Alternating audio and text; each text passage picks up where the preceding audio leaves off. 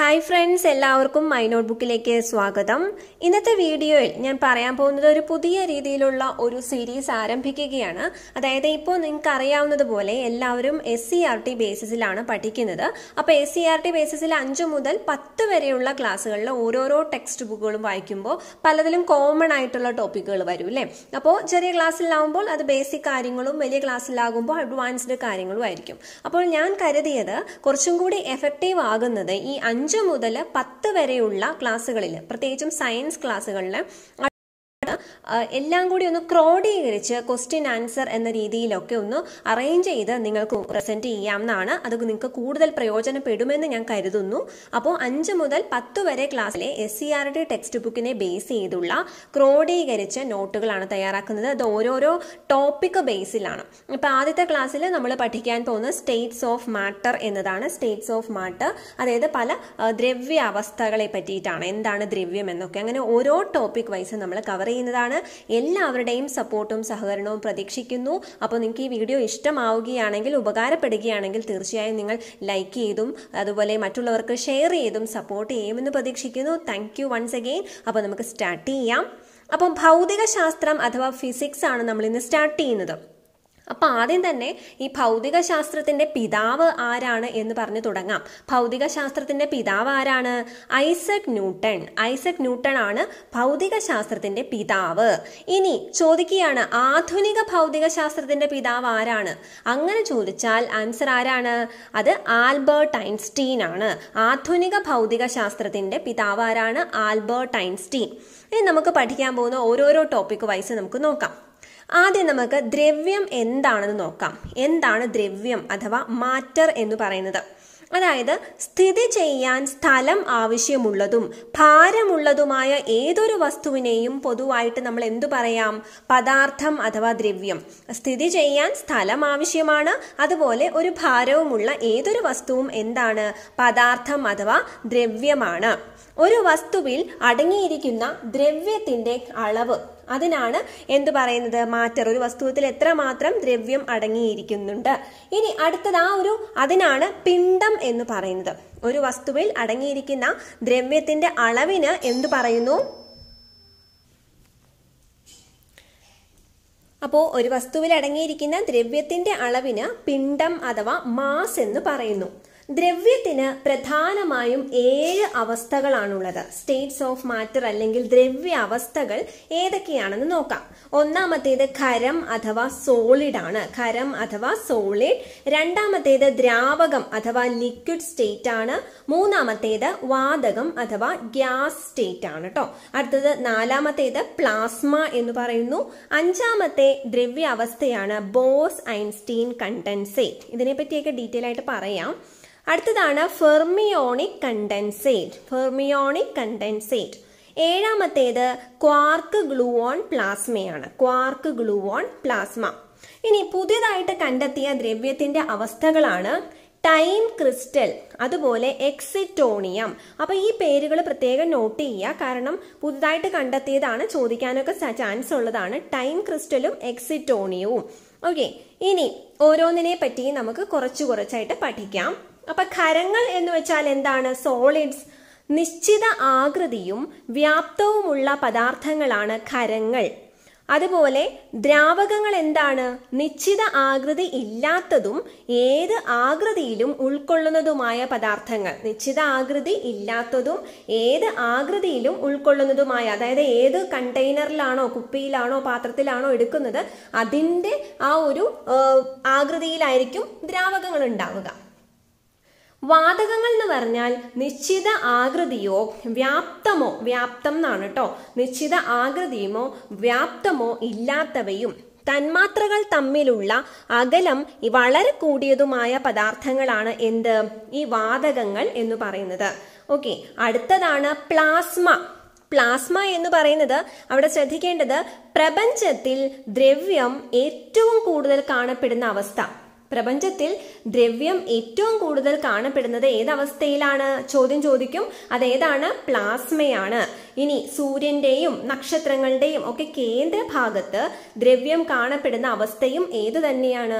Plasma തന്നെയാണ്.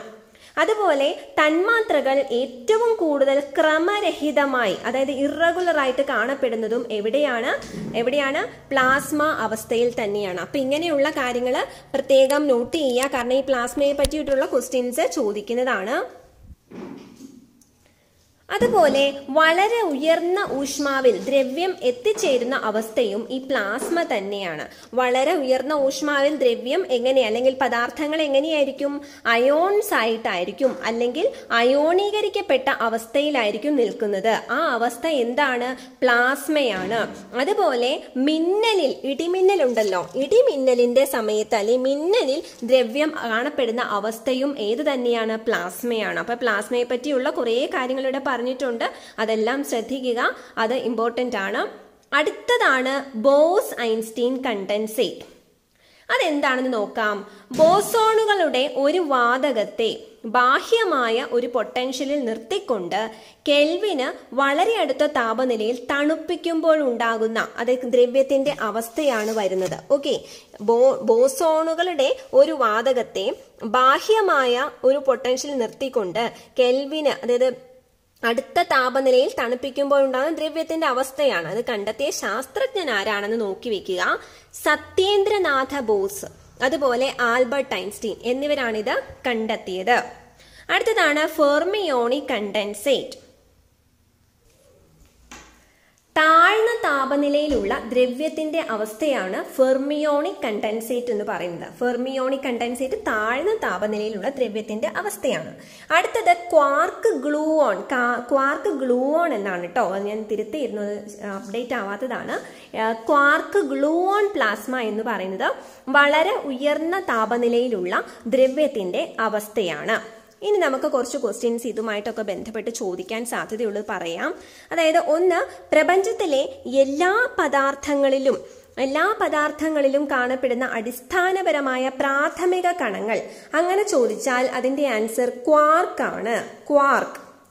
അതുപോലെ ഈ പ്രപഞ്ചത്തിന്റെ അതിൽ നിന്നാണ് ഈ ക്വാർക്ക് ഗ്ലൂഓൺ പ്ലാസ്മ എന്നുള്ള സ്റ്റേറ്റുമായിട്ട് ബന്ധപ്പെട്ട ചോദ്യമാണിത്. ഇനി ദ്രവ്യത്തിന്റെ ഈ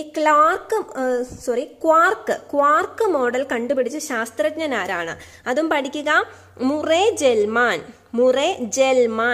ജെൽമാനും ജോർജ് സ്വിഗ് എന്നിവരാണ് ക്വാർക്ക് മോഡൽ കണ്ടുപിടിച്ചത്. ഇനി ഈ ദ്രവ്യത്തില് ഈ ക്വാർക്കുകൾ ചേർന്ന് നിർമ്മിക്കപ്പെട്ടിരിക്കുന്ന കണങ്ങളെ എന്തു പറയുന്നു? ഹാഡ്രോൺ എന്ന് പറയുന്നു. ക്വാർക്കുകൾ ചേർന്ന് നിർമ്മിക്കപ്പെട്ട കണങ്ങളാണ് എന്ത്? ഹാഡ്രോൺ എന്ന് പറയുന്നത്. പിന്നെ ഈ വിഭാഗത്തിൽ ചോദിക്കാറുള്ള വളരെ പ്രധാനപ്പെട്ട ഒരു ചോദ്യമാണ്, ദൈവകണം എന്നറിയപ്പെടുന്നത് എന്താണ്? ഗോഡ്സ് പാർട്ടിക്കിൾ അല്ലെങ്കിൽ ദൈവകണം എന്നറിയപ്പെടുന്നത് എന്താണ്? Higgs boson. ഏതാണ്? ഹിഗ്സ് ബോസോൺ ആണ്. ദ്രവ്യത്തിന് പിണ്ഡം എന്ന ഗുണം നൽകുന്ന കണം ഏതാണ്? ഹിഗ്സ് ബോസോൺ ആണ് ദ്രവ്യത്തിന് പിണ്ഡം എന്ന ഗുണം നൽകുന്നത്. ആദ്യമായിട്ട് ഈ ദൈവകണം എന്ന പദം ആദ്യമായിട്ട് പ്രയോഗിച്ചത് ആരാണ്? അത് ലിയോൺ ലിഡർമാൻ എന്ന ആളാണ് ദൈവകണം എന്ന പദം ആദ്യമായിട്ട് ഉപയോഗിച്ചത്. ബോസോൺ എന്ന പദം ആദ്യമായിട്ട് ഉപയോഗിച്ചത്, നമ്മൾ ആദ്യം പറഞ്ഞു ബോസ് ഐൻസ്റ്റീൻ കണ്ടൻസേറ്റ് പറഞ്ഞു. ബോസോൺ എന്ന പദം ആദ്യമായിട്ട് ഉപയോഗിച്ചത് ആരാണ്? അത് പോൾ ഡിറാക്ക് ആണ്. Paul Dirac. ഇനി നമ്മൾ അടുത്ത ക്ലാസ്സിൽ പഠിക്കാൻ പോകുന്നത് ഉൽപ്പതനം, വ്യാപനം, അംശിക സ്വേദനം, ക്രോമാറ്റോഗ്രഫി, അങ്ങനെയുള്ള കുറച്ച് കാര്യങ്ങളൊക്കെയാണ്. അതിനുശേഷം ഓരോ ദ്രവബലങ്ങളൊക്കെ പഠിക്കും. അപ്പോൾ ഓരോ ടോപ്പിക് വൈസായിട്ട് നമ്മൾ കവർ ചെയ്യുന്നതാണ്. 5 മുതൽ 10 വരെയുള്ള SCERT നോക്കി അതൊരു ക്രോഡീകരിച്ച രീതിയിൽ ഓരോ ടോപ്പിക് വൈസായിട്ടാണ് ക്ലാസ്സുകൾ ചെയ്യുന്നത്. അപ്പോൾ എല്ലാവരും ഫോളോ ചെയ്യുക. എല്ലാ വീഡിയോസും കിട്ടുവാനായിട്ട് നിങ്ങൾക്ക് ടെലിഗ്രാം ഗ്രൂപ്പിൽ ജോയിൻ ചെയ്യാം. ടെലിഗ്രാം ഗ്രൂപ്പിന് കിട്ടുവാനായിട്ട് നിങ്ങൾക്ക് മൈ നോട്ട്ബുക്ക് PSC എന്ന് സെർച്ച് ചെയ്താൽ ലഭിക്കും. ഇല്ലെങ്കിൽ താഴെ ലിങ്ക് കൊടുക്കുന്നതാണ്. ലിങ്ക് കിട്ടിയില്ലെങ്കിൽ പ്ലീസ് കമൻറ്റ്.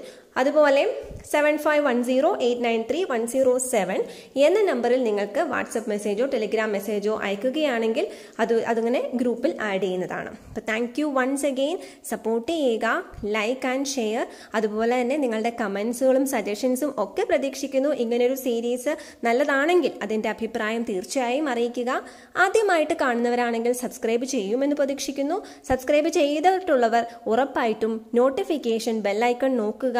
ഓൾ നോട്ടിഫിക്കേഷൻ എന്നാണോ എന്ന് കൃത്യമായി നോക്കുക. ഓൾ നോട്ടിഫിക്കേഷൻ ആണെങ്കിൽ മാത്രമേ എല്ലാ നോട്ടിഫിക്കേഷനും മുടങ്ങാതെ ലഭിക്കുകയുള്ളൂ. Thank you so much.